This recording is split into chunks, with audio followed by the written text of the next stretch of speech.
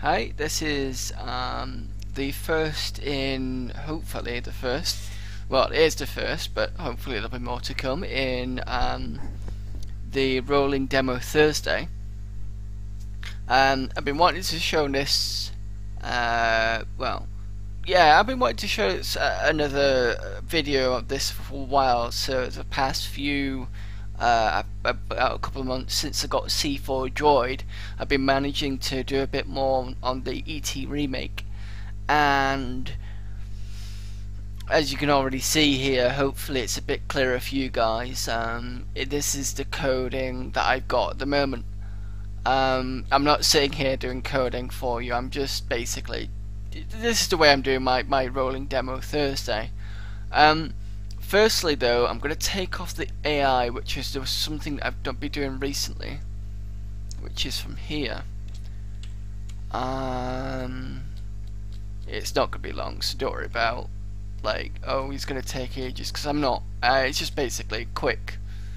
It's from there to there. Just to show you what's going on really. Okay, so make that file.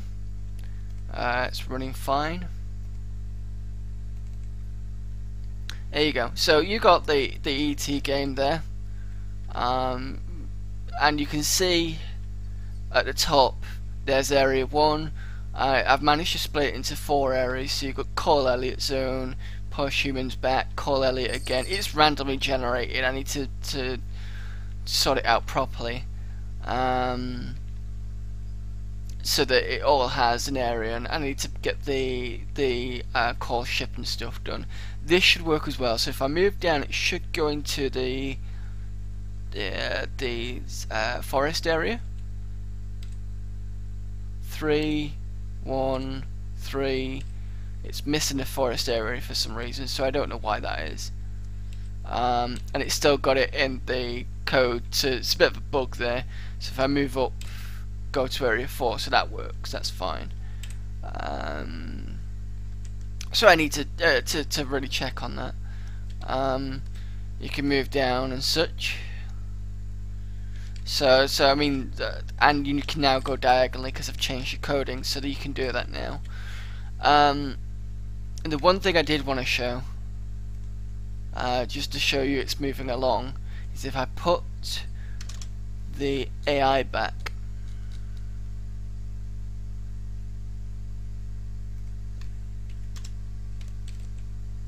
And get that coded up. As you can see, the enemy starts to move and comes towards the player. It's a bit slow at the moment. Comes halfway, so I can move it up and down. See, it's moving up now, and I stop when it moves towards. Move.